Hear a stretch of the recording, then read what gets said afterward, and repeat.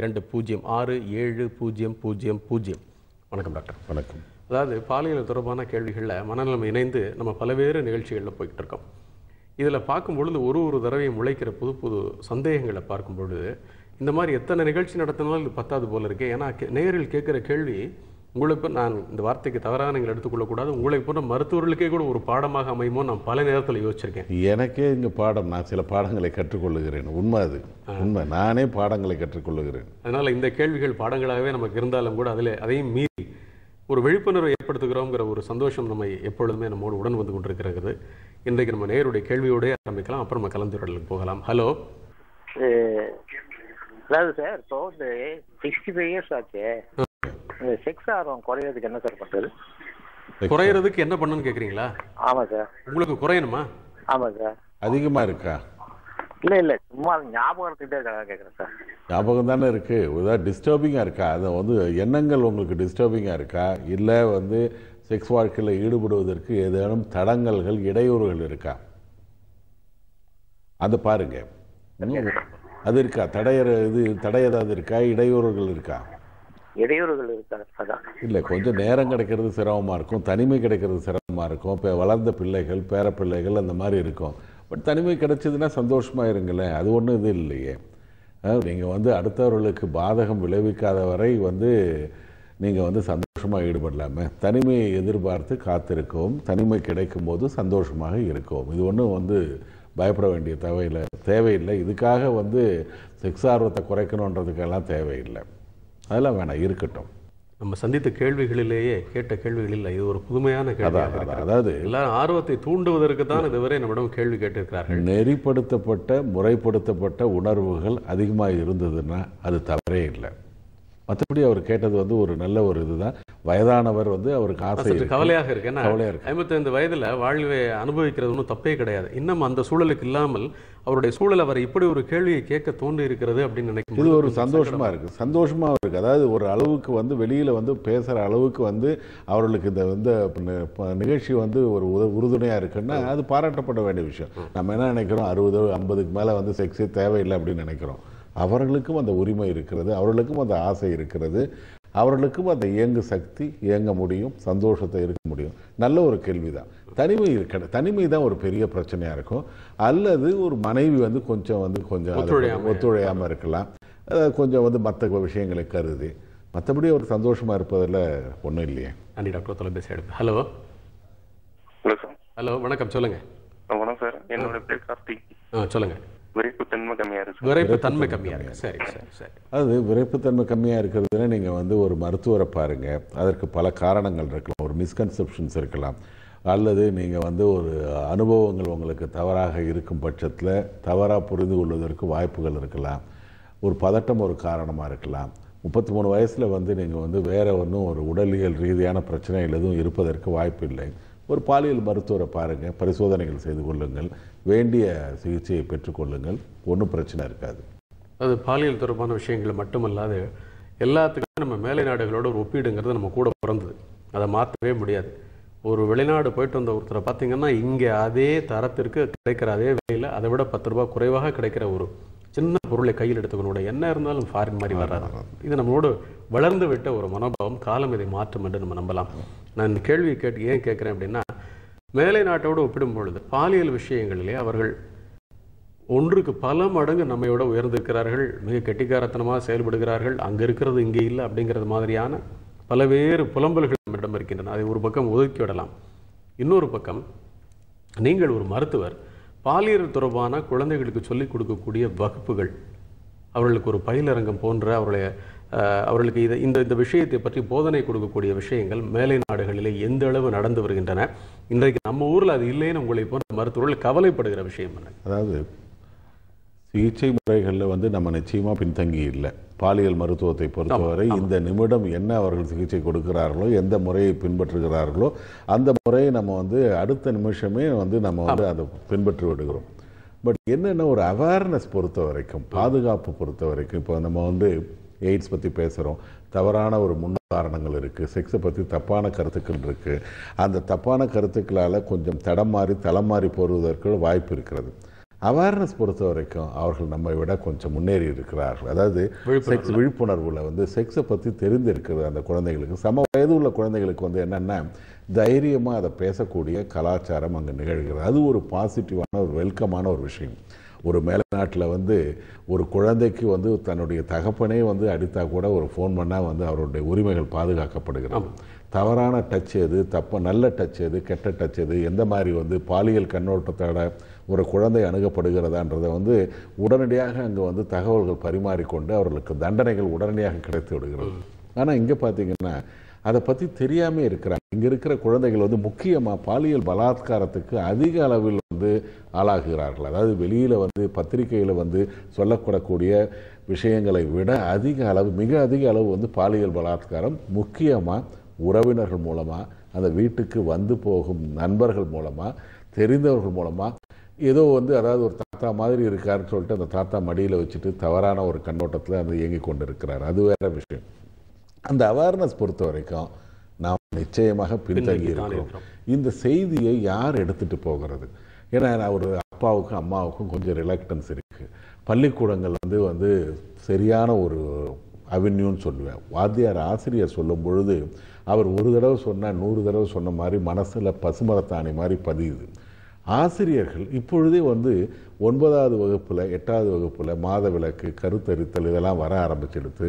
சில ஸ்கூலில் வந்து வந்து மெனார்கி வரும்பொழுது அதற்கு வேண்டிய பதட்டமான சூழ்நிலையை தவிர்த்து அந்த பெண் குழந்தைய சரிவர ஒரு நல்ல ஒரு கவுன்சில் பண்ணி வீட்டுக்கு அனுப்பி சந்தோஷமான இது ஒரு சாதாரண ஒரு நிகழ்வு, ஒரு பெண்ணுக்கு பருவ வயதில் ஏற்படுற நிகழ்வுன்ற அளவுக்கு எல்லா பள்ளிக்கூடங்கள்லையும் முடிந்த அளவு அந்த செய்திகள் வந்து சென்று கொண்டு இருக்கிறது. இந்த விஷயத்தை பள்ளிக்கூடங்கள் மூலமாக எடுத்து செல்ல வேண்டும். ஏன்னா ஆசிரியர்கள் நிச்சயமாக சொல்லும் பொழுது இது வந்து ஒரு நல்ல என்னுடைய ஆசிரியர் சொன்னார்ன்றது அவனுக்கு கவனிக்கப்படும். ஆசிரியரும் அதை வந்து ஒரு பாடத்தோடு பாடமாக முதல்ல வந்து இதில் வந்து சில கருத்து வேறுபாடுகள் இருக்கு. நம்ம அதை தொடர்ந்து அலசி பார்க்கலாம் டாக்டர். ஏன்னா இது ஒரு தொடர்கதைன்னு கூட நம்ம சொல்லலாம். குழந்தைகளுக்கு சொல்லப்படுகிற விஷயங்கள் வெள்ளத்தாளில் எழுதுவது போல் அப்படின்னு ஒரு பழமொழி உண்டு. அதே போன்று நம்ம இதை தொடர்ந்து பார்க்கலாம். ஒரு தொலைபேசி அழைப்பு. ஹலோ ஹலோ ஹலோ வணக்கம், சொல்லுங்க. சார், என் பேர் சிவகுமார், இருந்து பேசுகிறேன். இப்போ நம்ம எப்படி சொல்றது, இப்போ எனக்கு 27 வயசு ஆகுது சார். சரி. இப்போ ஒரு 30-35 வயசு இருக்கிற பெண்களோட தொடர்பு வச்சிருக்கேன். சரி சரி. இப்போ அதனால ஏதாச்சும் பாதிப்பு? உங்களை விட வயது அதிகமான பெண்ணோடு தொடர்பு வச்சிருக்கிறதுனால பிரச்சனை வருமானு கேட்குறீங்க இல்லையா? ஆமாம் சார். அதாவது நான் எந்த ரீதியாக பிரச்சனைகள் எதிர்பார்க்குறீங்க அதை சொல்லுங்க. ஒரு 2 வருஷம் கழிச்சு கல்யாணம் பண்றோம்னா அதுதான் பிரச்சனை வருமா? பிரச்சனைனா அந்த பெண்மணிகளால் வருமா, அல்லது வந்து நீங்கள் கல்யாணம் பண்ணிக்கிற பெண்ணால் வர முடியுமா? இது மாதிரி சில கருத்துக்கள் இருக்கு. அல்லது நம்ம வந்து ஏற்றுக்கொள்ளப்பட்ட உறவு முறையா அல்லது வந்து தவறான உறவு முறையா, இந்த கண்ணோட்டத்தில் இருக்கு. நான் மாரலிஸ்டிக்காக அந்த ஆஸ்பெக்டில் பார்க்கல. பாலியல் ரீதியாக, அதாவது நீங்களே வந்து ஒரு பயத்தோடு இருக்கீங்க, நமக்கு வயது அதிகமான பெண்ணோட உடலுறவு வைத்து கொண்டால் நமக்கு ஏதோ ஆகிவிடும், ஆண்மை பாதிப்பு அப்படின்ற ஒரு மிஸ்கன்செப்ஷன்ஸ் தேவையில்லை. ஆனால் அடுத்த கண்ணோட்டத்தில் பார்க்கும் பொழுது உங்களுடைய தரப்புகள் வந்து நியாயமான விஷயங்கள் இல்லைன்னு தான் சொல்ல முடியும். நீங்கள் வந்து அதாவது திருமணம் பண்ணிக்கொண்டு அந்த பெண்மணியால் பிரச்சனை வரலாம், அல்லது நீங்கள் திருமணம் செய்து கொள்ள போகும் மனைவி வந்து உங்களுக்கு வந்து இதை தாங்கிக் கொள்ளக்கூட முடியாது, நிச்சயமாக யாராலையும் முடியாது, அவங்களால அது பிரச்சனை வரலாம், உங்களுடைய திருமண வாழ்க்கையில் பாதிப்பு வரலாம். ரெண்டாவது, உங்களுடைய பாலியல் ரீதியாக இதையே நினைத்து கொண்டு இந்த வாழ்க்கையை தொடர ஆரம்பிக்கும் பொழுது வேறு சில குழப்பங்களும் வருவதற்கு வாய்ப்பு இருக்கிறது. ஆனால் அந்த மிஸ்கன்செப்ஷன்ஸ் கிடையாது. மற்றபடி உங்களுக்கு வந்து நீங்களா வந்து நானே எனக்கு பகையானேன், என் நாடகத்தில் சிறையானேன் என்ற மாதிரி வரலாம், வாய்ப்பு இருக்கு. ஹலோ ஹலோ ஹலோ சொல்லுங்க. சொல்லுங்க சொல்லுங்க. இந்த மாதிரி நான் 1 year ஆகுது மேரேஜ் ஆகி. சரி. குழந்தையே நிக்கல. சரி. டாக்டர்கிட்ட அணுகணும். டாக்டர் சொல்றாரு லெஃப்ட் விரையில வந்து கொலிசி ஆபரேஷன் பண்ணணும்ட்டு. சரி, சொல்லுங்க சொல்லுங்க. அறுவை செஞ்ச அது வெற்றி பெறுமான்னு கேக்குறீங்களா? விந்தணுக்கள் எப்படி இருக்கு இப்ப இருக்கும்போது, இப்ப இருக்கிற நிலைமையில விந்தணுக்கள் எப்படி இருக்கு? அதான் நீர்த்து போலன்னு சொல்லிருக்காங்க. நீர்த்து போகுதுன்னு சொல்லிருக்காங்களா? அதாவது 60 செகண்டுக்குள்ள நீர்க்கல. 60 செகண்ட் கூட. ஓஹோ, மொட்டிட்டி இருக்கான்னு அது வந்து நீங்க என்ன உங்களுடைய செமினல் அனாலிசிஸ் பார்க்கணும். ரெண்டாவது நீங்கள் வந்து அதுக்கு என்ன காரணம்னு பார்க்கணும். ஒருவேளை வந்து ஒரு சரியான அளவில் இல்லையா, வேறு ட்ரீட்மெண்ட் கொடுக்கணுமா அல்லது சிகிச்சை முறை தேவையான மற்ற டாக்டரை நீங்கள் அணுகி மறுபடியும் வேண்டிய பரிசோதனைகளை வேண்டிய ப்ரொசீஜர்ஸ் பண்ணிவிட்டு பாருங்கள், ஒன்றும் பிரச்சனை இருக்காது. கோ ஹெட். நம்பிக்கை இழக்காதீங்க எதையுமே. ஏன்னா இப்போ நம்மளுடைய மருத்துவ முறை அப்படிங்கிறது எல்லா விஷயத்தையும் சரி செய்யக்கூடிய அளவுக்கு வெற்றி அடைஞ்சிருக்கு. அதனால் நம்பிக்கை இழக்காதீங்க, எல்லாம் சரியாக வரும். டாக்டர், இப்போ நான் முதல்ல சொன்னேன், குழந்தைகளோடு நம்ம செய்கிற எந்த ஒரு விஷயம் ஆரம்பத்தில் வெள்ளைத்தாளில் எழுதுகிற மாதிரி மனதில் ஆழமாக பதியும். ஆனால் ஆசிரியர்கள் மூலமாக இது போன்ற போதைகளை குழந்தைகளுக்கு எடுத்து செல்வது நலம் அப்படின்னு நீங்கள் ஒரு அருமையான வழியை சொன்னீர்கள். அதை நம்ம தொடரலாம். அதாவது பார்த்தீங்கன்னா எந்த வகுப்பில் ஆரம்பிக்கணும், இதில் வந்து சில கருத்து வேறுபாடுகள் இருக்கு. நம்மளுடைய கலாச்சாரம் வந்து நிச்சயமாக வந்து சில விஷயங்களை வந்து உடனடியாக ஏற்றுக்கொள்வதில்லை. இதில் வந்து கிராமப்புற மாணவர்கள், நகர்ப்புற மாணவர்கள், இதுக்கு வந்து என்னன்னு பார்த்தீங்கன்னா ஒரு கமிட்டி வந்து ஃபார்ம் பண்ணி இதில் வந்து எந்த அளவுக்கு செய்திகளை கொண்டு செல்லலாம், முதல்ல வந்து எங்கே ஆரம்பிக்கலாம். இது வந்து எடுத்த உடனே போயிட்டு வந்து ஒன்றும் தெரியாத ஆளுங்க, அதாவது ட்ரக் அடிக்ஷனை பற்றி பேசின்னு இருக்கும் பொழுது இதெல்லாம் வந்து ரொம்ப நல்லா ஒருத்தர் சொன்னார், இந்த ட்ரக் இருக்குது அந்த ட்ரக் இருக்குன்னு. சில சமயம் தப்பான அந்த செய்தி வந்து கூட வேற மாதிரி போயிடும். இதுவரை இந்த ஒரு போதை இடத்துக்கு போச்சு அப்படின்ற மாதிரி எதையும் ஒரு முறை ஒரு பரிசோதனை பண்ணி பார்க்கலாம் அப்படின்ற மாதிரி தவறாக போயிடக்கூடாது. அதாவது எந்த அளவுக்கு எந்த விஷயத்தை ஆரம்பிக்கலாம், எந்த நிலையில் ஆரம்பிக்கலாம், எந்த வயது உள்ள மாணவர்களுக்கு ஆரம்பிக்கலாம், எப்படி, அதாவது பார்த்தீங்கன்னா இதை எப்படி சொல்கிறதுன்னா உடனடியாக காஃபி தூளை கலந்துற மாதிரி இல்லாமல் இந்த ஃபில்டர் காஃபி போடும்போது கொஞ்சம் கொஞ்சமாக வடியும் இல்லை, கொஞ்சம் கொஞ்சமாக வந்து அவர்களுக்கு வந்து செய்திகளை வெளிப்படுத்துறது. முதல்ல வந்து பாலியல் பலாத்காரத்திலேருந்து அவர்கள் பாதுகாத்து கொள்வது இருக்க வேண்டிய செய்தி.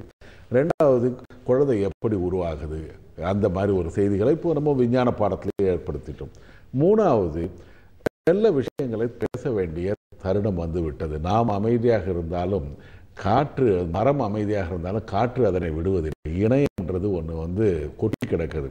கேட்காமலே வந்து கதவை திறந்து உங்கள் வீட்டுக்குள்ளே வந்து நுழையிற திருடர்கள் மாதிரி வந்து சேர்ந்துடுறாங்க. பல குழப்பங்களுக்கு ஆளாகிறார்கள். அதை விட சரியான சயின்டிஃபிக்காக நம்ம பேசுறது வந்து நல்லது. நன்றி டாக்டர். விளம்பர இடைவேளைக்கு பிறகு தொடரலாம். விளம்பர இடைவேளைக்கு பிறகு நிகழ்ச்சி தொடரும். இணைந்திருங்கள்.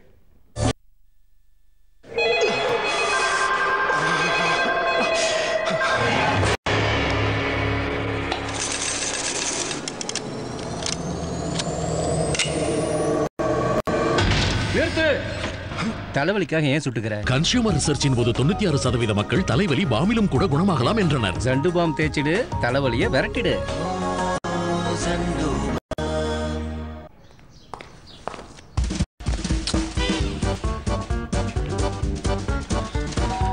அட, இன்னைக்கு லிஃப்ட் வேலை செய்யலமா, நீ கம்ப்ளைண்ட் பண்ணியா? உங்கள் அன்புக்குரியவர்களின் குட் ஹெல்த்துக்காக ஹெல்த் ப்ராமிஸ் எடுங்கள். லாக் ஆன் செய்யுங்கள் yourhealthfirst.in. Maths Bupa health insurance. உங்கள் ஆரோக்கியமே முதன்மையானது. Cheese. Nice. Come. Okay. Good. Come here. Abdi. Smile, ladies. Super. Hello. Decent. Darling. Mani sir family dinner க்கு வரல. அவங்க கோவாக்கு போறாங்க. கோவா? ஹலோ சார், எப்படி இருக்கீங்க? இல்ல, ரொம்ப சந்தோஷமா இருக்கேன். நாளையில இருந்து லீவ் போறேன், கொடைக்கானல். ஹாய். Dr.T.V.Asokan இல் உள்நாட்டு விமான சேவைகள் மீது 2500 ரூபாய் வரை தள்ளுபடி பெறுங்கள்.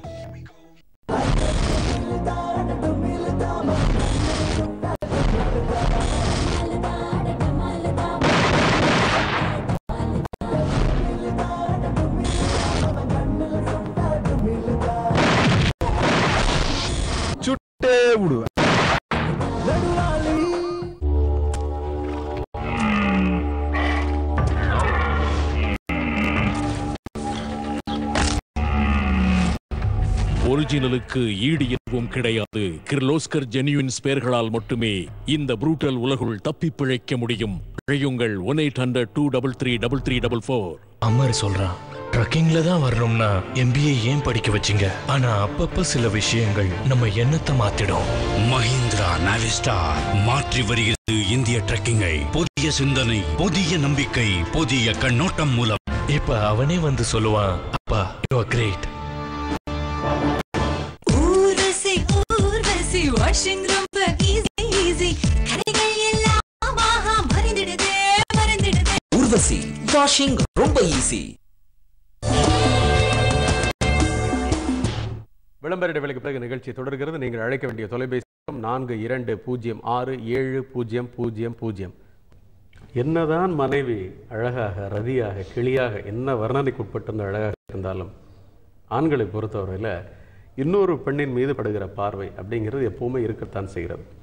இது அடிப்படையில் ஒரு சந்தோஷத்துக்காக செய்யக்கூடிய ஒரு விஷயமாக, ரசனைக்காக செய்யக்கூடிய விஷயமா, அல்லது மனதளவிலேயே உண்மையிலே ஆண்களுடைய இயல்பில் இந்த மாதிரி ஒரு பாதிப்பு இருக்குங்கிறது உளவியல் ரீதியாக நிரூபிக்கப்பட்டிருக்கிறது. இது என்னென்னா ஆணாதிக்க சமுதாயம். இது பார்த்தீங்கன்னா நீங்கள் பண்டை நாடுகளில் எல்லா கலாச்சாரங்களிலும் எவ்வளவுக்கு நீங்கள் பெண்களை ஆள்கிறீர்களோ மனதாலும் உடலாலும் அது ஒரு ஆண்மனுடைய வெற்றின்ற மாதிரி இருக்குது.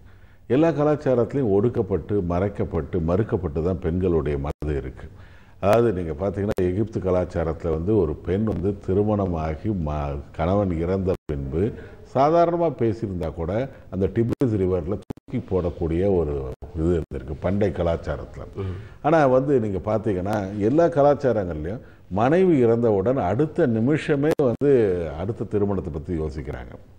ஆனால் விதவைகள் திருமணம்ன்றது அது ஒரு தவறான கண்ணோட்டத்தோடு பார்க்கப்படுகிறது. விதவைகள் பார்த்திங்கன்னா அவங்க படிக்கிற காலத்தில் கூட கொஞ்சம் சாதாரணமாக எந்த விதமான எண்ணமும் இல்லாமல், ஒரு விகல்பம் இல்லாமல் பேசுகிறது கூட வேற ஒரு கண்ணோட்டத்தில் இருக்குது. ஒரு ஆண் துணை இல்லாமல் ஒரு பெண் இருக்கிறது இந்த சமூகம் வேறு மாதிரி தான் பார்த்து கொண்டு இருக்கிறது. இது ஒரு காரணம். ரெண்டாவது, ஒரு ஆண் தன்னுடைய செக்ஸ் வாழ்க்கையை பற்றி ரொம்ப வெளியில் பேசுறதுன்றது அவனுக்கு ஒரு சாதாரணமாக இருக்குது. ஒரு செக்ஸ் வாழ்க்கை, நான் இப்படி இருந்தேன், அப்படி இருந்தேன், என்னமோ ஒரு கிரிக்கெட் பிளேயர் விக்கெட் எடுத்த மாதிரி பேசிக்கொள்ளக்கூடிய, அதை போற்றி அதாவது அவங்கள பாராட்டி சீராட்டி இருக்கிற ஒரு ஜால்ரா கும்பல் இருக்குது. அந்த சமூக மதிப்பீடுகள் என்னென்னா, அவருக்கு என்ன ஒரு 2-3 பேர் அவருக்கு இருக்காங்க அப்படின்னு சொல்லுவாங்க. ஆனால் பெண் அதே மாதிரி அது மாதிரி இருக்காது. இல்லைனாலும் காசிப் காலம்ஸ் இருக்கும். அந்த அம்மா சரியில்லை அப்படின்ற மாதிரி ஒரு கிசுகிசுப்பாக தான் மாறும். இது ஒரு பெரிய பாராட்டுரையாக இருக்கும். அது இல்லாத பொழுதும் கூட அது ஒரு கிசுகிசுப்புக்கு காரணமாக இருக்கும். இந்த மாதிரி இது பார்த்தீங்கன்னா இது அந்த காலத்திலேருந்து வந்தது. எல்லா கலாச்சாரங்களையும் இருக்கிறது மாற வேண்டும். ஆணுக்கும் பெண்ணுக்கும் ஒரே நீதி தான் வேணும். இதில் பாலியல் ரீதியாக இங்கே பிரச்சனைகள் ஆரம்பமானது இந்த இடத்துல தான். அந்த ஆண் ஆதிக்கம் ஆரம்பிக்கப்பட்ட இடமே பாலியல் ரீதியாக தான். ஹலோ ஹலோ, வணக்கம் சார். வணக்கம்மா, சொல்லுங்க. என்னோட ஹஸ்பண்ட் பேசணும்னு சொல்றாங்க, கொடுக்கலாமா சார்? கொடுங்க. சார் வணக்கம், சொல்லுங்க. வணக்கம் சார். அவங்க பீரியட் இதுல வலி இருக்கு. குழந்தை எப்படி சார் நிக்குமா? எப்படி சார்? யாருக்கு வலி இருக்கு? பீரியட் டைம்ல வலி இருக்கு. ஆமா சார்.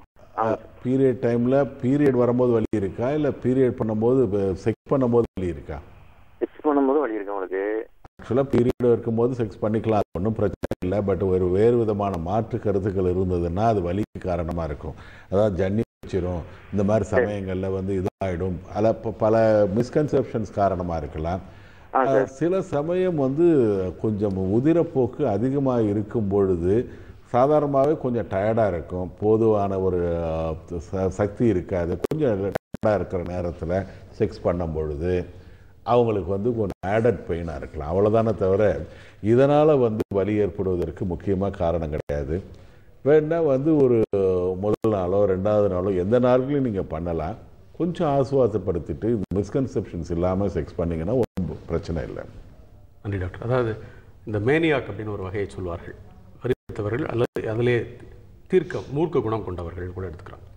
இதில் நிம்போமேனியாக் அப்படிங்கிற ஒரு வகை பாலியல் விஷயங்களிலே அதிதீக ஆர்வம் கொண்டவர்களாக கருதப்படுகிறது.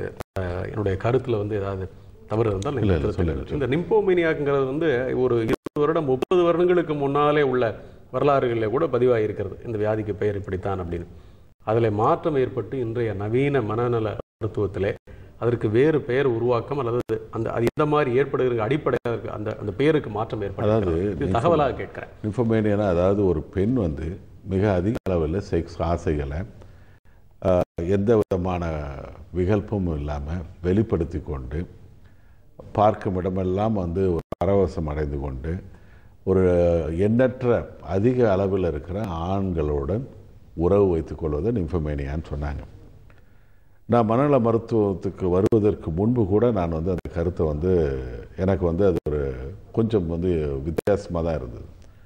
ஆனால் மேனியான்ற ஒரு மனநல மருத்துவம் படித்ததுக்கப்புறம் பார்த்தீங்கன்னா ஒரு வியாதி இருக்குது, பைப்போலார் மேனியான்னு. ஒரு குறிப்பிட்ட ரசாயன பொருள் குறையும் பொழுது மனசு வருத்தமாகுது, குறிப்பிட்ட ரசாயன பொருள் அதிகமாகும் பொழுது ஒரு மன எழுச்சிக்கு போகும்.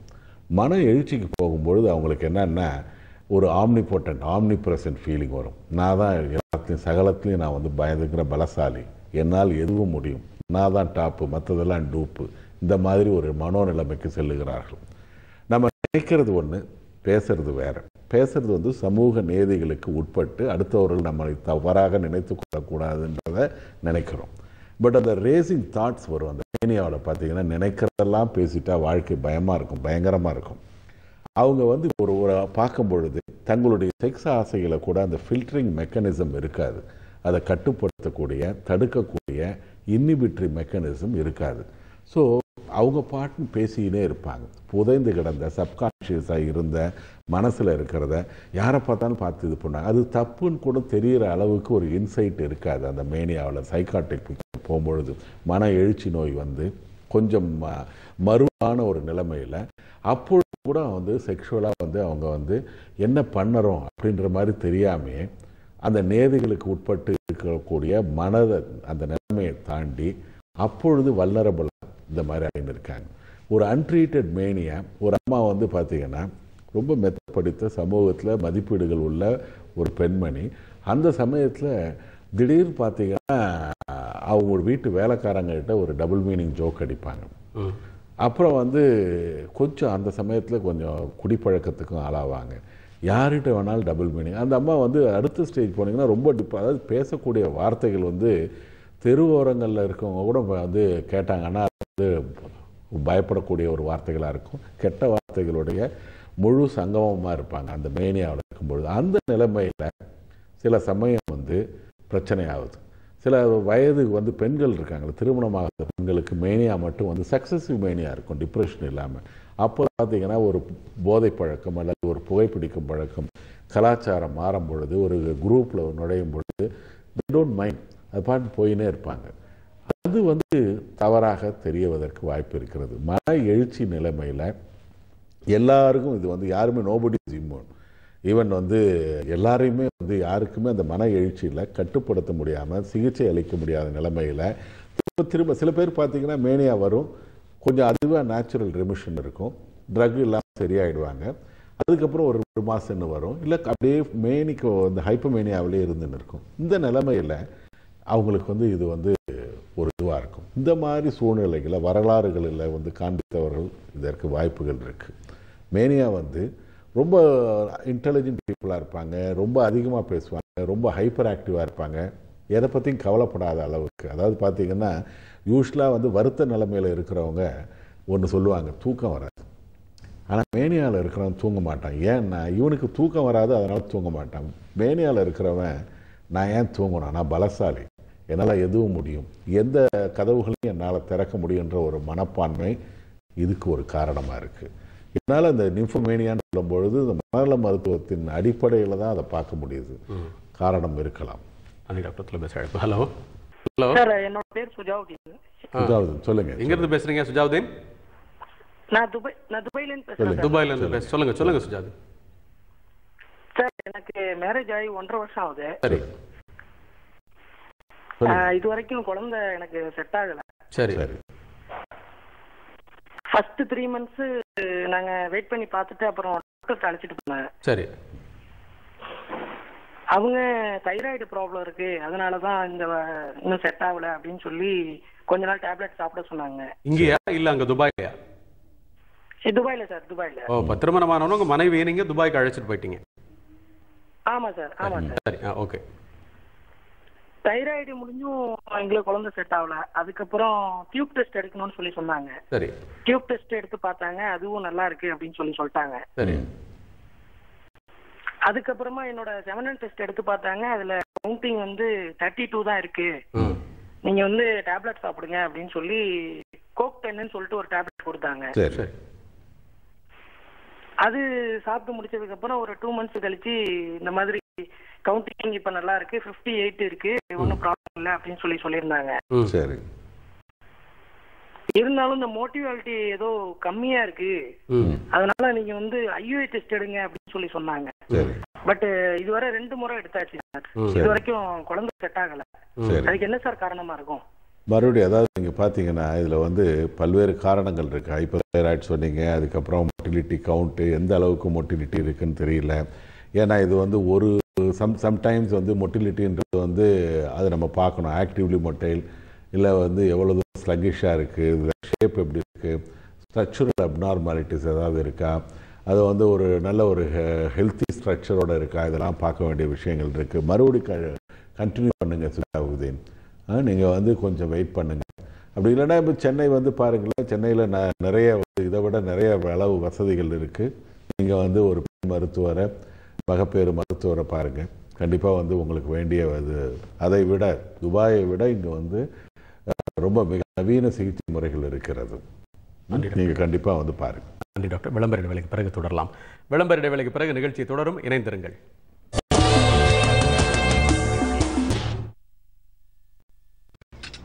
இந்தாங்க டிஃபன் சாப்பிடுங்க. ராகுல் தேங்க்யூ சொல்லு. யாருக்கு? சுந்தருக்கு. எதுக்கு? டிஃபன் வச்சதுக்கு.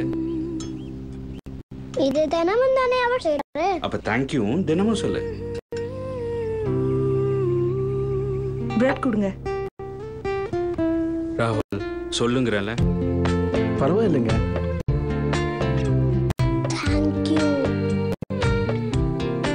குழந்தைங்களுக்கு சொல்லி கொடுக்கறத நீங்க சரியா ஆரம்பிங்க. எதிர்காலத்துல நாங்க பாதுகாப்பு தருவோம். Tata AG life insurance can Ghosh plan, ஏனெனில் ஆரம்பம் சரியாகட்டும்.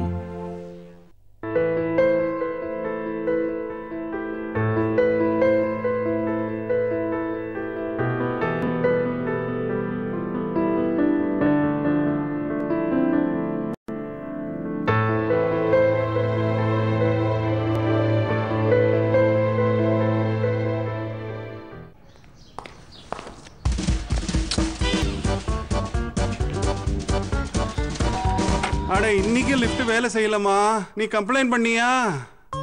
உங்கள் அன்புக்குரியவர்களின் குட் ஹெல்த்துக்காக ஹெல்த் ப்ராமிஸ் எடுங்கள். லாக் செய்யுங்கள் yourhealthfirst.in. Maths Bupa health insurance. உங்கள் ஆரோக்கியமே முதன்மையானது.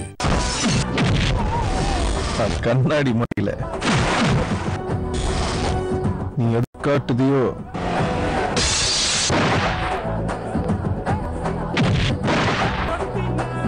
அதை அப்படியே திருப்பி காட்டுவோம்ல.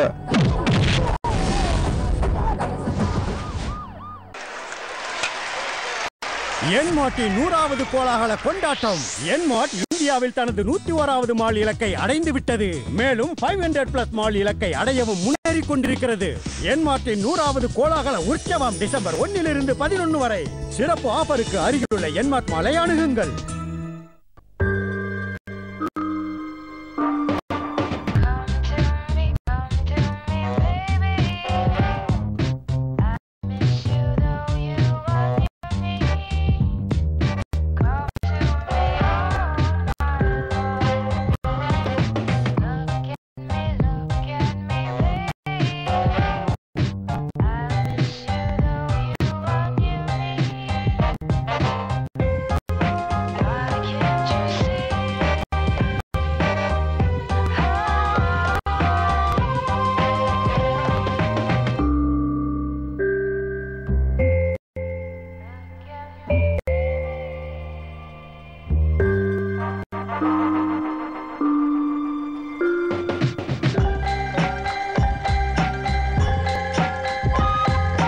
Every dream needs a destination. Asia, truly Asia. விளம்பர இடைவேளைக்கு பிறகு நிகழ்ச்சி தொடர்கிறது. நீங்கள் அழைக்க வேண்டிய தொலைபேசி இலக்கம் 42067000. ஒரு தொலைபேசி அழைப்பு நம்ம இணையலாம். ஹலோ. ஹலோ, வணக்கம் சார். வணக்கம், சொல்லுங்க சார். நான் இனிமேல் சென்னையில இருந்து பிரியா பேசுறேன். சொல்லுங்க பிரியா. சொல்லுங்க. எனக்கு இனிமேல் மேரேஜ் ஆகி 5 months ஆச்சு சார். சரி. ஃபர்ஸ்ட் 3 மாசம் வந்து பீரியட் சரியா வந்துட்டு இருந்தது. சரிம்மா. இப்போ 2 மாசமா வரல. சரி கன்சீவ் பிரெக்னண்டா இருப்பேன்னு சொல்லிட்டு லேப்ல போய் செக் பண்ணோம். சரி இல்லன்னு சொல்லிட்டாங்க. சரி. அதுக்கப்புறம் வந்து சரி எதனால வரலன்னு இன்னும் வந்து பீரியட் ஆகல. அப்புறம் டாக்டர் கிட்ட போயிட்டப்ப அனிமிக்கா இருக்குன்னு சொல்லிட்டு விட்டமின் டேப்லெட் கொடுத்தாங்க. இதனால ப்ராப்ளம் இருக்குமா? பீரியட் ஆகனால நீங்க முதல்ல வந்து மருத்துவரை பார்த்துட்டு லேப்ல போங்க. நீங்க வந்து அதாவது டாக்டர் கிட்ட போனா அவங்க ஃபர்ஸ்ட் லேப் டெஸ்ட் பண்ணாங்க கன்சீவா இருப்பாங்களா என்னன்னு சொல்லி. அதுல வந்து நெகட்டிவ்னு வந்துருச்சு. சரி சரி நீங்க அப்ப சந்தோஷம். நீங்க டாக்டர் மூலமா பரிந்துரைக்கப்பட்டு நீங்க போனீங்கன்னா சந்தோஷம். அனிமியா இருக்கும்போது சில சமயம் வந்து வாய்ப்புகள் வந்து கொஞ்சம் குறைவதற்கு வாய்ப்பு இருக்கிறது. அதுக்கு வேண்டிய மருந்துகள், இரும்பு சத்து மாத்திரைகள் தராங்க. நீங்க அதே பெண் மருத்துவரை பாருங்க. ஒன்றும் அவசரப்பட வேண்டியதில்லை. ஏன் வந்து 6 மாசம் தானே ஆகுது. ஒன்று அதுக்குள்ளே நீங்கள் ஏன் அவசரப்படுறீங்க? கொஞ்சம் ரிலாக்ஸ்டாக இது பண்ணுங்கள். அந்த ட்ரீட்மெண்ட்டை கண்டினியூ பண்ணுங்கள். இதர வாழ்க்கையில் ஈடுபடுங்க. சந்தோஷமாக இருங்க. கண்டிப்பாக கர்ப்பம் தரிக்கும். இப்போ பேசினவங்க அப்புறம் துபாயிலேருந்து பேசினார் ஜியாவுதீன் அவர் ஒருத்தர். இவங்க எல்லாருமே இன்றைக்கி வந்து நேர்கள்ட்ட பார்த்தீங்கன்னா சார் திருமணமாகி 3 மாதத்தில் குழந்தைக்கு முயற்சித்தோம், 6 மாதத்தில் முயற்சித்தோம், எல்லாம் இந்த 1 வருட இடைவெளிக்கு கீழே தான் நீங்கள் அதுக்குள்ளேயே எங்களுக்கு குழந்தை விட ஆசைப்பட்டவர்களாக இருக்கிறார்கள். எனக்கு என்னமோ இது வந்து இது ஒரு என்னுடைய தனிப்பட்ட கருத்தாக இருக்க நான் பதிவு பண்ணுறேன். திருமணமாகி ஆக்சுவலாக வந்து கூடிய விரைவில் வந்து குழந்தைகள் பெற்றுக்கொள்ள வேண்டும், உண்மைதான். அது வந்து இருக்குது. பட் வந்து 1 மாதத்தில் அல்லது வந்து ஒரு பீரியட் வந்து வந்துடுதுன்னா உடனே வருத்தப்படுறது, 6 மாதத்தில் வருத்தப்படுறது, அதாவது இந்த அளவுக்கு ஒரு ப்ரெஷர் சுச்சுவேஷனை கொண்டு வந்துட்டாங்க. விஞ்ஞானம், சிகிச்சை முறைகள் வளர வளர அட்வான்ஸ் ஆக ஆக உடனடியாக வந்து இது பண்ணணும். அதாவது நீங்கள் பார்த்தீங்கன்னா எந்த அளவுக்கு ஒரு மாஸ்டர் ஹெல்த் செக்கப்பில் பண்ணிவிட்டு உடனே எனக்கு டாக்டர் எனக்கு எதாவது ஹார்ட் அட்டாக் வருமா, அதை கொஞ்சம் பார்த்து சொல்லுங்களேன், அந்த அளவுக்கு எனக்கு எதாவது ரிஸ்க் இருக்கா, இந்த மாதிரி ஹெல்த் கான்ஷியஸ்னஸ் வளருது. பட் இந்த ஹெல்த் கான்ஷியஸ்னஸ் வந்து இந்த விஷயத்தில் சந்தோஷமாக இருக்க வேண்டிய உறவுகளை கூட ஒரு லேப் எக்ஸ்பெரிமெண்ட் மாதிரி ஆகிட்டு ரிசல்ட் நோக்கி வந்து செக்ஸ் பண்ணின்னு இருக்காங்க. இவங்க என்னென்னா செக்ஸை வந்து ஆரம்பத்தில் இப்போ ஆரம்பிச்சிட்டாங்க, குழந்தை பெற்றுக்கொள்ளணும், அதுக்கப்புறம் தான் வந்து மற்ற விஷயங்கள்ன்ற மாதிரி. சந்தோஷமாக இருக்க வேண்டிய ஒரு வருஷம் அது பாட்டு தன்னால் நிகழக்கூடிய ஒரு அருவியுடைய போக்கு மாதிரி அது பாட்டு கர்ப்பம் தரிக்க போகுது. பட் இவங்களுடைய கண்ணோட்டம் எல்லாம் ஒரு ரிசல்ட் ஓரியன்டாக இருந்து செக்ஸை பண்ணுறது வந்து அந்த மனோபாவம் வந்து தெரியல. இது வந்து கொஞ்சம் மாற்றிக்கொள்ளக்கூடிய ஒரு விஷயமா இருக்கணும்னு விரும்புகிறேன். டாக்டர் தொலைபேசி அழைப்பு. ஹலோ ஹலோ ஹலோ வணக்கம், சொல்லுங்க. ஹலோ சார் வணக்கம் சார். டாக்டர் சார் பேச முடியுங்களா? சொல்லுங்க. வணக்கம். ஹலோ சார் வணக்கம் சார். வணக்கம் சார். நான் தஞ்சாவூர்லேருந்து ஜெயக்குமார் பேசுகிறேங்க. ஜெயக்குமார். இப்போ நானும் எனது மனைவி வந்து உறவு வச்சுக்கிறப்ப சார் மனைவிக்கு வந்து ஒரு கிளர்ச்சியே இல்லைங்கிறாங்க. சரி, அதுக்கு ஏதாவது ட்ரீட்மெண்ட் எடுக்கணும். உங்க வயசு, உங்க மனைவியுடைய வயசு சொல்லுங்களேன். என்னன்னு தெரிஞ்சுக்கலாம். உங்க வயது, உங்க மனைவியுடைய வயது, திருமணமாகி எவ்வளவு நாள் ஆச்சுன்னு சொல்லுங்க. என்னோட வயசு வந்து இப்போ 37ங்க. சரி. மனைவிக்கு 32. சரி. திருமணமாகி இப்போ ஒரு 3-4 வருடங்கள் தான் ஆகுங்க. சரி. குழந்தைகள் வந்து ஒரு பையனுக்கு 3-3.25 வயசு, பொண்ணுக்கு 2 வயசு ஆகுங்க. சரி. பாருங்களேன், வேற ஏதாவது சூழ்நிலைகள் இருக்கா, மனசுல ஏதாவது வருத்தம் இருக்கா, பதட்டம் இருக்கா, இல்லை உங்களுக்குள்ள அதாவது சில சமயம் கருத்து வேறுபாடு கூட மௌனமாகவே இருக்கலாம். வெளியில் சண்டை போடுறது வந்து சமயத்தில் பெட்டர். அதாவது வேறு ஏதாவது வந்து சில சமயம் வந்து நமக்கு என்ன வந்து எதை பற்றி வருத்தப்பட்டுன்னு இருக்கோன்னு தெரியாமல் வருத்தம் இருக்கலாம், அல்லது காரணமே இல்லாமல் வருத்தம் இருக்கலாம், அல்லது வேறு ஏதாவது அவங்களுக்கு வந்து வேறு ப்ரெஷர்ஸ் இருக்கான்னு பாருங்கள். வேலை செய்கிறாங்களா, அலுவலகத்தில் ஏதாவது பிரச்சனை இருக்கா, அல்லது வேற எதையாவது ஒரி பண்ணின்னு இருக்கா, அல்லது டிப்ரெஷன் இருக்கா, ஏன்னா அது ஒரு கிளர்ச்சி இல்லை, சந்தோஷத்தை அதை ரசிக்க முடியல, இவ்வளோ நாள் எந்த பிரச்சனையும் இல்லாமல் இருந்தது. ஒரு மருத்துவரை பாருங்களேன், பார்த்துட்டு ஒரு மனநல மருத்துவரை நீங்கள் பார்க்கலாம். பார்த்துட்டு நீங்கள் வந்து அதுக்கு என்ன காரணம்னு பாருங்கள். ஏன்னா வருத்தத்துடைய டிப்ரெஷனுடைய ஆரம்ப நிலைமையில் ஒரு சந்தோஷம் இருக்காது. ஒரு நாள் போகிறது ஒரு யுகம் போகிற மாதிரி இருக்கும். கிளர்ச்சி இருக்காது. முன்பு சந்தோஷமான விஷயங்கள் இப்பொழுது வந்து மிகவும் சாதாரணமாக தென்படும். பாருங்க டாக்டர். நன்றி டாக்டர். தொலைபேசி அழைப்பு. Hello sir. நான் கோயம்புத்தூர்ல சங்கர் பேசுறேன் சார். சொல்லுங்க சங்கர். சரியா வால்யூம் கேட்க மாட்டேங்குது சார். கோயம்புத்தூர்ல இருந்து சங்கர் பேசுறீங்கிற வரைக்கும் எனக்கு கேட்டுருச்சு. அடுத்து உங்க கேள்வி என்னன்னு சொல்லுங்க சங்கர். அதாவது இப்போ பீரியட் டைம் இருக்காங்க இல்லையா ஒய்ஃப், அப்போ வந்து இந்த கேட்க கொஞ்சமா இருக்கு, வாய்வழி ஓர வச்சுக்கிறாங்க இல்லையா. ஆமா. அது வந்து அந்த செமன் வந்து அவங்க முங்கிட்டாங்கன்னா ஏதாவது உடம்பு பாதிக்குமா? 2 விஷயம் சார், 2 விஷயம். அதாவது பீரியட் சமயத்தில் வந்து செக்ஸ் பண்ணக்கூடாதுன்னு எதுவும் நியதிகள் எதுவும் இல்லை. அப்சல்யூட்லி வந்து ஒன்றும் பிரச்சனையே இல்லை. ப்ரொவைடர் அந்த அம்மா கொஞ்சம் பயப்படாமல் இருக்கலாம், இல்லை மிஸ்கன்செப்ஷன்ஸ் இல்லாமல் இருக்கலாம். சில சமயம் வந்து ஏதாவது ஆகிடும், அல்லது இந்த ரத்தப்போக்கை பார்த்துட்டு இந்த மனுஷர் வந்து பயந்துடக்கூடாது, அல்லது அந்த உறவுக்கு தடையாது இருக்கக்கூடாது. அது ஒன்று. ரெண்டாவது வந்து வாய் வழியாக வந்து இது இருக்கிறது வந்து, அதாவது வந்து கருத்துருமித்த 2 பேருக்கு நடுவில், கணவனுக்கு மனைவிக்கு நடுவில் எது வேணுமானாலும் எப்படி வேண்டுமானாலும் நிகழலாம். இதை வந்து அது வந்து மாறுபட்ட கருத்து இல்லை. பட் சுத்தம்ன்ற ஒரு ஆஸ்பெக்ட் இருக்கணும். ஏதாவது ஒரு இன்ஃபெக்ஷன் இருக்கும் பொழுது, யூரினரி ட்ராக்ட் இன்ஃபெக்ஷன் இருக்கும் பொழுது, அல்லது வேற ஏதாவது வந்து இப்போ பிரச்சனைகள் இருக்கும் பொழுது அது தவிர்க்கப்பட ஒரு விஷயம். அவங்களுக்கு பிடித்து இருந்தால் அதை பண்ணலாம், திணிக்க வேணாம். செக்ஸ் வாழ்க்கையில் திரும்ப திரும்ப சொல்கிறது வந்து மனைவின்றதால இல்லை கணவன்றதால பிடிக்காத விஷயத்த ஒருத்தர் மேலே திணிக்க வேணாம். மூணாவது, அப்படி ஏதாவது ஹைஜீனிக்காக வேணும்னா ஒரு காண்டம் ஆணுரை போட்டுட்டு வேணால் அது வேணால் இருக்கட்டும். அந்த வாய் வழியான ஒரு புணர்ச்சி, செக்ஷுவல் ரிலேஷன்ஷிப் இருக்கலாம். இப்போலாம் வந்து காண்டம் வந்து ரொம்ப மெல்லிதான காண்டம் இருக்குது. அதாவது சில பேர் வந்து காண்டத்தை பற்றி பேசும்பொழுது அது வந்து நான் வந்து இயங்குவது மாதிரி தெரியல, எனக்கு வந்து அது ஃபீல் பண்ண முடியலன்றாங்க. பட் இப்போ இருக்கிற காண்டம்லாம் ரொம்ப லேட்டஸ்ட்டு லேட்டெக்ஸ் மெட்டீரியலாக இருக்குது. அது இருப்பது போலவே உணர்வு இல்லாமல் இருக்குது. அது வேணால் ஒரு ஹைஜீனிக்காக அது வந்து ஐ கேன் சஜஸ்ட். பட் அது முழுங்குறாங்க, இதெல்லாம் வந்து ஒரு தனிப்பட்ட இண்டிவிஜுவல் சம்மந்தப்பட்ட ஒரு விஷயம். அதை அவங்க எப்படி எடுத்துக்கிறாங்க, அது அசிங்கமா அல்லது வேறு இதுவா, அதெல்லாம் வந்து அந்த 2 இண்டிவிஜுவல் சம்மந்தப்பட்ட விஷயம். பொதுவாக நம்ம கருத்துக்களை நான் சொல்ல விரும்பலை. ஹைஜீனிக்காக இருக்கிறதுனா ஒரு காண்டை போட்டுட்டு அது இருக்கலாம். நன்றி டாக்டர். பேச அழைப்பு. ஹலோ ஹலோ வணக்கம். சொல்லுங்க. வணக்கம் சொல்லுங்க சார். நான் சூளையிலேருந்து பேசுகிறோம். சொல்லுங்க சார். இப்போ பெண்களுடைய உறுப்பு இருக்குல்ல சார், அதை வந்து பண்ணலாமான்னு கேட்கலாங்க. நீங்க திருமணம் ஆனவர்? சார் திருமணம் ஆனவர் தானே? திருமணம் ஆயிடுச்சு சார். அதாவது 2 பேருக்கு பிடித்திருந்தால் நீங்கள் வந்து கண்டிப்பா வந்து அது செய்யலாம், ஒன்றும் தப்பு இல்லை. ஒருத்தருக்கு பிடித்து விட்டு இன்னொருத்தருக்கு பிடிக்காமல் இருந்தால் தேவையில்லை. ஏதாவது வந்து அதாவது அது பணியாகணும், இது எக்ஸ்பெரிமெண்ட் பண்ணணும், ஏன்னா படங்களில் பார்த்துருக்குறோம், மற்றவர்கள் சொன்னார்கள் இது வித்தியாசமான ஒரு விஷயம்னு சொல்லிட்டு புதுமையாக பண்ணணும்னா தேவையில்லை. ஹைஜீனிக் ஆஸ்பெக்ட் இருக்கிறதுனா அது வந்து நீங்கள் அவாய்ட் பண்ணலாம். இதை நீங்கள் எப்படி எடுத்துக்கிறீங்க, அவங்க எப்படி எடுத்துக்கிறாங்க, அவர்களுக்கு எப்படி இருக்குது, இது வந்து 2 பேர் சம்மந்தப்பட்ட ஒரு விஷயம். இதில் ஹைஜீன் முக்கியம். சில சமயம் வந்து பாசிபிலிட்டி ஆஃப் இன்ஃபெக்ஷன் இருப்பதற்கு வாய்ப்பு இருக்கிறது. ஃபீமேல் காண்டம்ஸ் கூட இருக்குது இந்த மாதிரி விஷயங்களுக்காக. அதை வந்து வச்சுட்டு வேணா கூட அந்த மாதிரி விஷயங்களில் ஈடுபடலாம். 4வது, ஒருத்தருக்கு மறுபடியும் என்ன சொல்கிறேன், 2 இம்பார்ட்டன்ட் ஆஸ்பெக்ட் பாருங்கள். 2 பேருக்கு பிடிச்சிருந்தது, ஹைஜீனிக்காக இருந்தது, எந்த பிரச்சனையும் இல்லை, எது வேண்டுமானாலும் எப்படி வேண்டுமானாலும் இருக்கலாம். 2 பேர் உட்கார்ந்து பேசும் பொழுது எப்பேற்பட்ட பிரச்சனையும் தீர்ந்துவிடும் அப்படின்னு சொல்லுவாங்க. ஒருவேளை இது நடக்காத பட்சத்தில் படுக்கை அறை அப்படிங்கிற ஒரு விஷயம் இந்த பிரச்சனைகளை பெரும்பாலும் தீர்த்துவிடும் அப்படின்னு சொல்லுவாங்க. உறவுகள் அப்படிங்கிற ஒரு விஷயம் வந்து இந்த மாதிரி பிரச்சனைகளை முழுமையாக தீர்த்துவிடும் அப்படின்னு ஒரு கருத்தும் இருக்கிறது.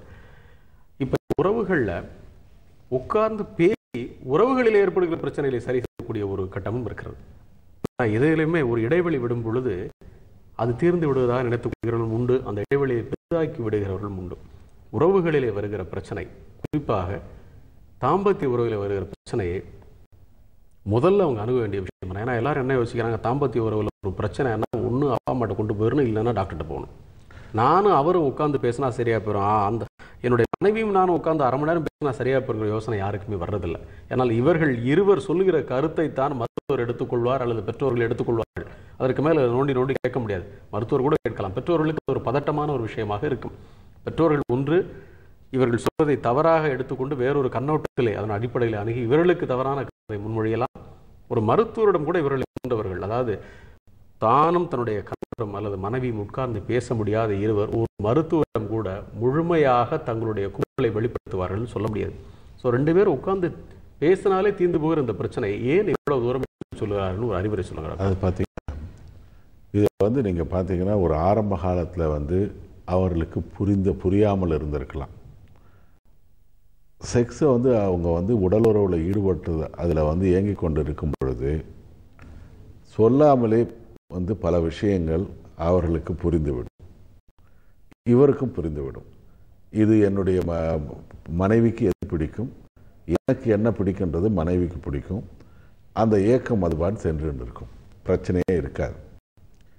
ஏதாவது ஒரு தடங்கள் வரும்பொழுது, ஒரு விரைப்புத்தன்மை குறையும் பொழுது, இதை வந்து நீங்கள் என்னன்னு பார்த்தீங்கன்னா எந்த கண்ணோட்டத்தில் பார்க்கணும்னா, ஒரு ஃப்ரெண்டு மாதிரி என்ன ஆச்சு, ஏதோ வந்து பிரச்சனை இருக்குது.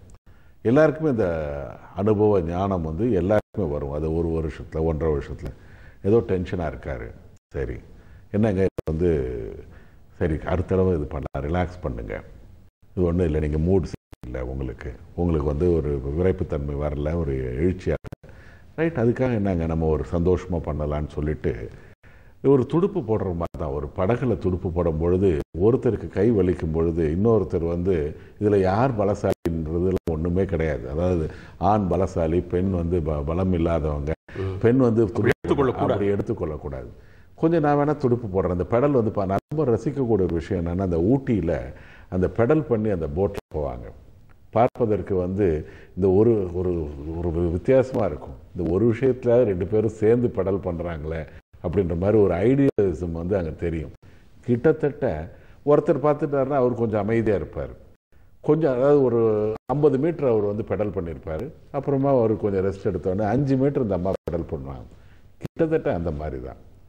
நான் வேணால் கொஞ்சம் பெடல் பண்ணுறேன்னு சொல்லிட்டு அந்த படகுல இருக்கிற பெண்மணி வந்து பண்ணுற மாதிரி she has to take a dominant, உணர்ச்சிகளை தூண்டி, என்னங்க நீங்கள் இப்படி இருந்தீங்க.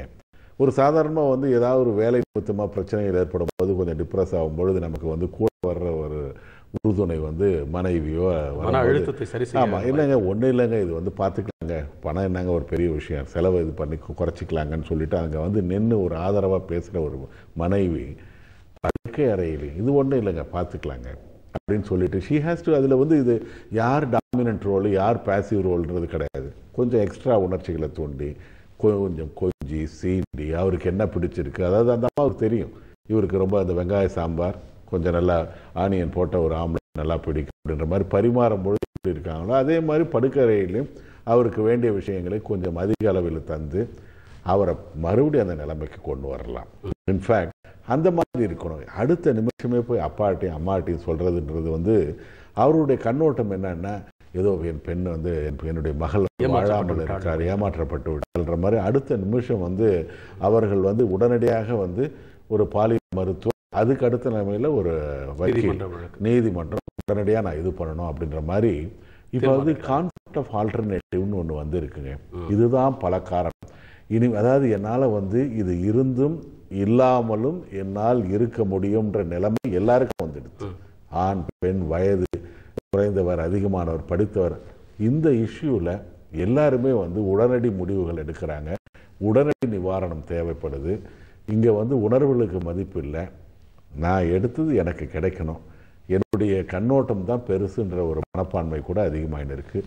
ஐ திங்க் மனைவி வந்து அல்லது கணவன் கூட இப்போ ஒரு டிஸ்பரோனியாவில் அது சொன்னார் இல்லை கிளர்ச்சி இல்லைன்னு, உடனடியாக வந்து அவர் அடுத்த நிலைமையில் உனக்கு நான் முடியாது, நான் இனிமேட்டு இன்னொரு கல்யாணம் பண்ணிக்க வேண்டியதாக இருக்குது அப்படின்ற மாதிரிலாம் அந்த கண்ணோட்டத்தில் பேசாமல் என்னன்னு பார்த்துட்டு அந்த அம்மாவுக்கு டிப்ரெஷன் இருக்கா இல்லை அதிகமாக தூண்டப்படணுமா அப்படின்னு பார்த்துட்டு இருந்தீங்கன்னா எந்த பிரச்சனையும் கிடையாது. நன்றி டாக்டர். விளம்பர இடைவேளைக்கு பிறகு தொடரலாம். விளம்பர இடைவேளைக்கு பிறகு நிகழ்ச்சி தொடரும், இணைந்திருங்கள்.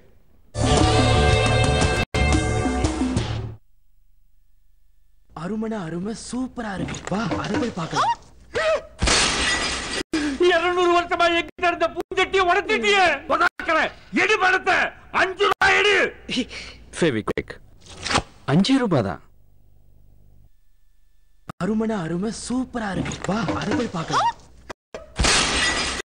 200 வருஷமா எங்கிட்ட இருந்த பூஞ்சட்டியை உடைச்சிட்டியே, எடு பணத்தை 5 ரூபாய் எடு. ஃபெவிக்விக் 5 ரூபாய் தான்.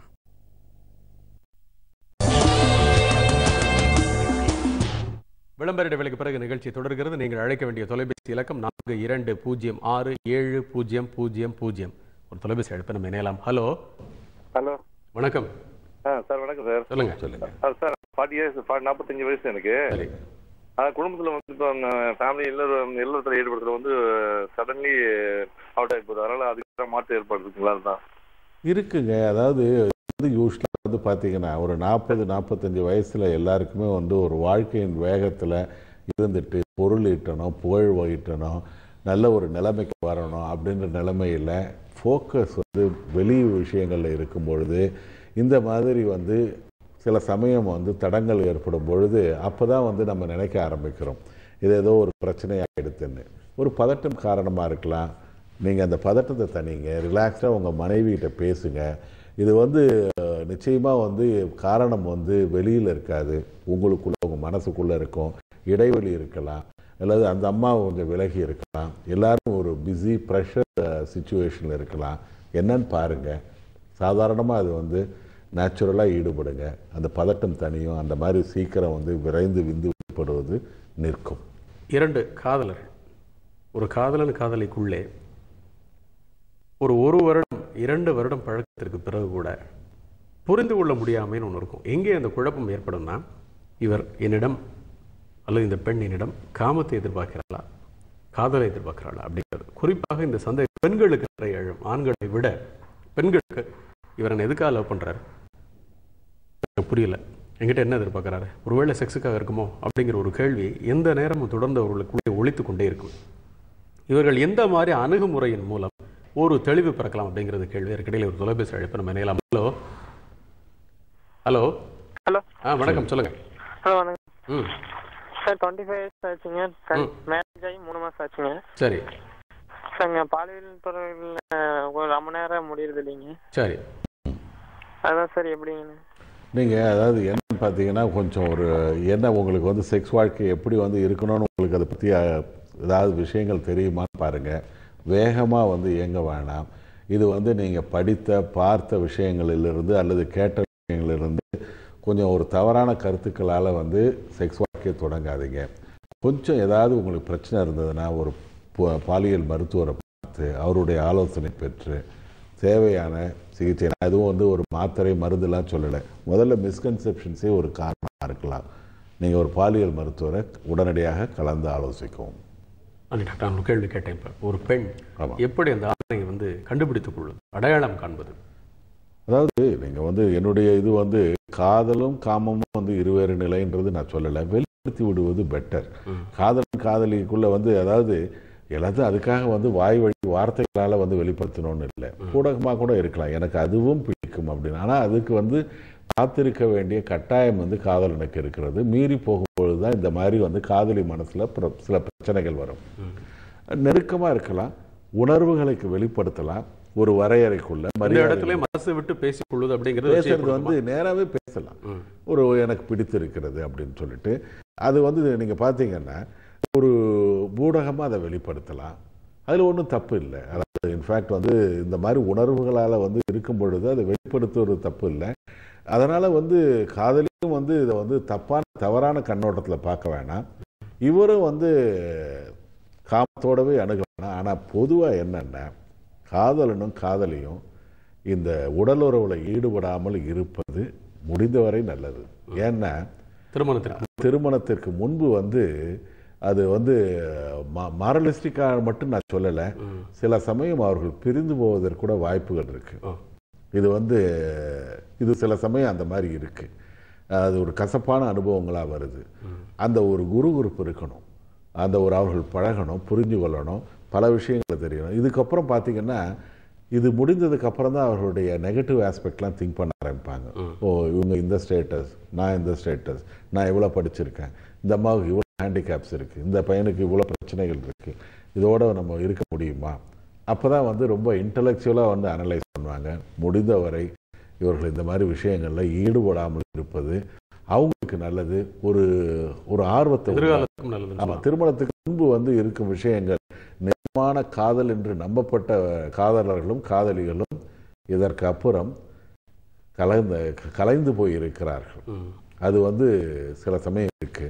முடிந்தவரை இது இல்லாமல் இருப்பது நல்லது. முடிந்தவரை இல்லை, எப்பொழுதுமே இல்லாமல் இருப்பது நல்லது. நெருக்கமாக இருக்கலாம், பேசிக்கலாம், காதலர்களாக இருக்கலாம், சின்ன சின்ன வந்து ஆசைகளை உணர்வுகளை வெளிப்படுத்திக்கலாம். பட் செக்ஸ்ன்றது இல்லாமல், ஏன்னா நான் மாரலிஸ்டிக் ஆஸ்பெக்ட்லையும் சொல்கிறேன். ரெண்டாவது, அதுக்கப்புறம் அவங்களுக்கு புளித்து போயிடுது, திகட்டி போயிடுது, இவ்வளவுதானா அப்படின்ற மாதிரி. அதுக்கப்புறம் வந்து எல்லைக்கு வந்து இது இவ்வளவுதானா, இது பண்ற மாதிரி ஒரு சீச்சி அப்படின்ற மாதிரி கூட ஒரு ஆட்டிடியூட் வருது. அது தேவையில்லை. தொலைபேசி அழைப்பு. ஹலோ ஹலோ, வணக்கம், சொல்லுங்க. என்னோட நேம் வந்து அசோக் குமார். சொல்லுங்க அசோக். சொல்லுங்க. நாங்கள் இப்போ எனக்கு மேரேஜ் முடிஞ்சு 2 வருஷம் ஆச்சு. என்னோட வயசு 27. இப்போ வந்து முன்ன மாதிரி வந்து இந்த உறவுல வந்து இயல்பாக ஈடுபட முடியல. சரி. எப்படின்னு கேட்டிங்கன்னா இப்போ விரைவாக வந்து விந்து வெளியாயிடுது. விந்து வெளியாயிடுது. சரி. விந்து வெளியாகிற வரைக்கும் விரைப்புத்தன்மை இருக்குது. சரி சரி. ஹலோ. சொல்லுங்க. கேட்டுதான் இருக்கு. விரைப்புத்தன்மை வந்து விந்து வெளியாகிற வரைக்கும் இருக்குது. அப்புறம் விந்து வந்து விரைவு வெளியாகுது. அதனால வந்து பார்ட்னர் வந்து சந்தோஷப்படுத்த முடியல. அதாவது பார்த்தீங்கன்னா இது வந்து 3 நிலையில் இருக்குங்க. முதல் நிலை, 2ஆம் நிலை, 3ஆம் நிலை. இவர் வந்து விரைப்பு பற்றி இவருக்கு பிரச்சனையே கிடையாது, எரெக்ஷன் பற்றி பிரச்சனை கிடையாது. விரைப்பு இருக்கு, முதல் நிலைமை. எடுத்த உடனே 3ஆவது நிலைமைக்கு போயிடுறாரு. அந்த 2ஆம் நிலை இல்லை. இதுக்கு என்னன்னா இவர் வந்து ஃபோர் பிளே வந்து கொஞ்சம் அதிகப்படுத்தணும், ஃபோர் பிளேவை கொஞ்சம் மாடிஃபை பண்ணணும்.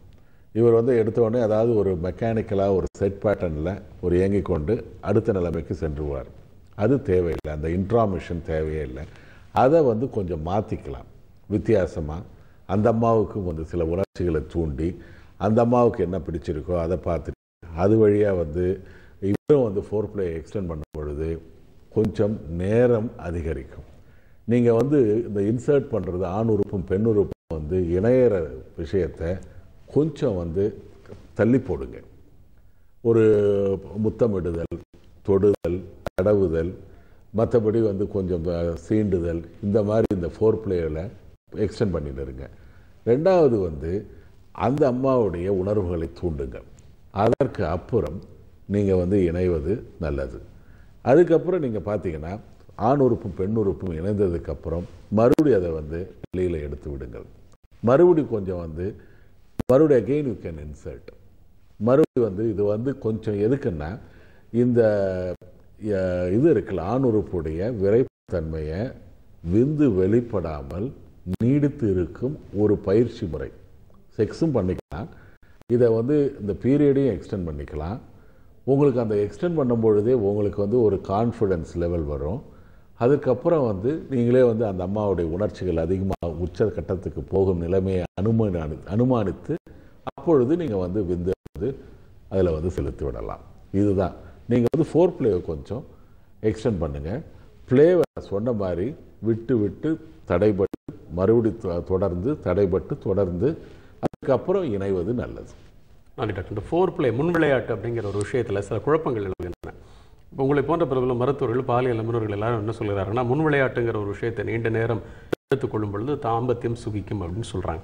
ஆனால் நிறைய பேருடைய பிரச்சனை என்னவாக இருக்கிறது என்றால், முன் விளையாட்டில் ஈடுபடும் பொழுது முழுமையாக அதிலேயே மூழ்கி போய் விடுவதால் தாம்பத்தியத்தினுடைய ஏற்கனவே இருக்கிற அந்த 5 நிமிடம் நான் பண்ணுறேன், 3 நிமிடம் பண்ணுறேன் கூட 1 நிமிடம் எனக்கு வந்து எல்லாமே விரைப்புத்தன்மை எல்லாம் வந்து வெளியாருங்கிற ஒரு குறையும் இருக்கிறது. ஸோ இது எப்படி எனக்கு தோணுகிறது அப்படின்னா, இந்த முன் விளையாட்டில் அவர்கள் ஈடுபடும் பொழுது உடல் சார்ந்து மனம் சார்ந்ததுன்னு அதை கொஞ்சம் பிரித்து வச்சுக்கிட்டு ஒருவேளை மனதை வேறு எங்கேயாவது வைத்து விட்டு முன் விளையாட்டில் ஈடுபட்டால் சரியா வருமா அப்படின்னு எனக்கு தெரியல. இந்த மாதிரி ஒரு எண்ணம் நிறைய பேருக்கு இருப்பதா நான் கருதுகிறேன். இல்லை, அதாவது யூஸ்வலாக வந்து ஃபோர் பிளேயில் பிரச்சனைகள் வந்து மனமும் உடலும் இருக்குது. பிளேயில் வந்து மனம் பற்றி பிரச்சனை இல்லை, உடல் தான் அங்கே பிரச்சனை வருது. அந்த உடல் பிரச்சனையை மனம் மூலமாக சரிப்படுத்துகிறோம். நீங்கள் சொல்லும் பொழுது உடலால் இயங்கும் போது மனதை வந்து அங்கே வந்து அது இப்போ சப்போஸ் விரைப்புத்தன்மை குறையுதுன்னு வச்சுக்கோங்க, ஒரு வீரியம் குறையுதுன்னா மனம் அங்கே இருந்ததுன்னா வருத்தப்படும். மனதை வேற இடத்துக்கு அனுப்பிடுறது பிள்ளைகளை. நான் ஃபோர் பிளேன்றது என்னன்னா, நீங்கள் யோசித்து பார்க்கும் பொழுது இந்த மனிதனுடைய அனுபவங்கள் பார்க்கும் பொழுது ஒரு இல்லற வாழ்க்கையில் அவன் வந்து சப்கான்ஷியஸாக இல்லை கான்ஷியஸாக வந்து ரெட்ராஸ்பெக்டிவாக யோசித்து பார்க்கும் பொழுது ஃபோர் பிளே தான் அவனுக்கு ஒரு சந்தோஷமான ஒரு மனதுக்குள் முகிக்கும் ஒரு அருமையான உணர்வுகள் ஆரம்பம்.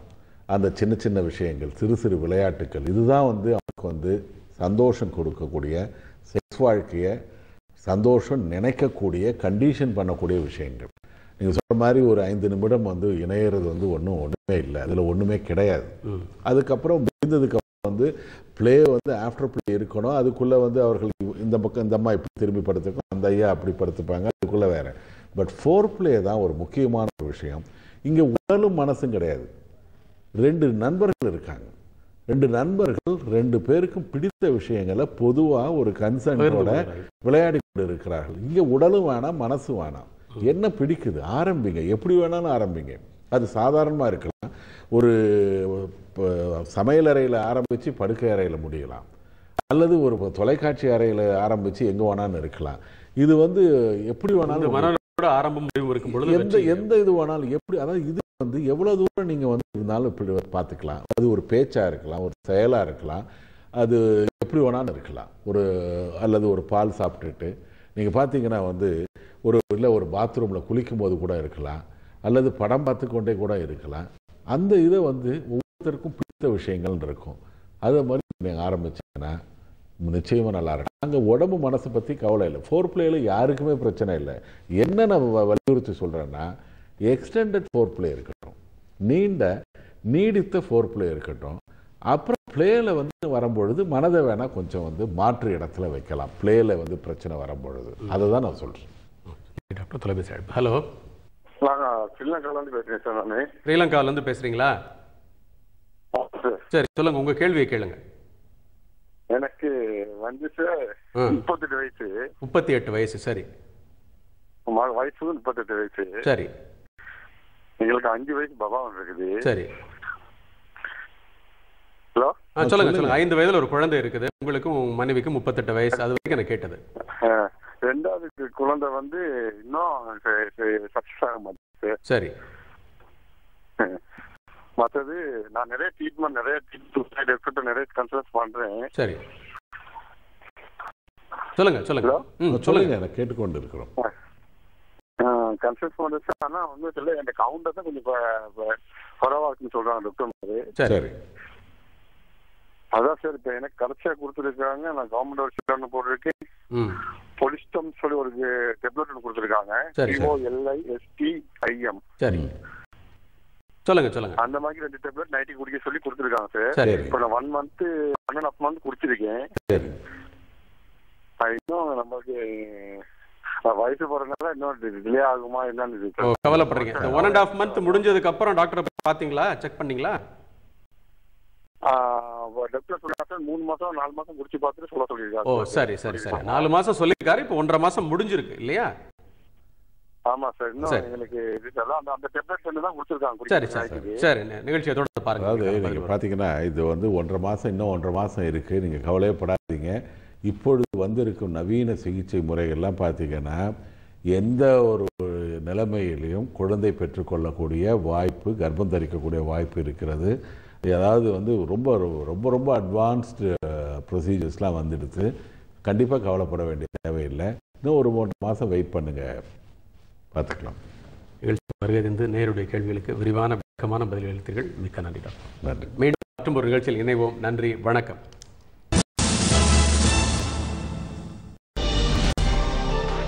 வர்த்தக உலகம். காப்பீடு,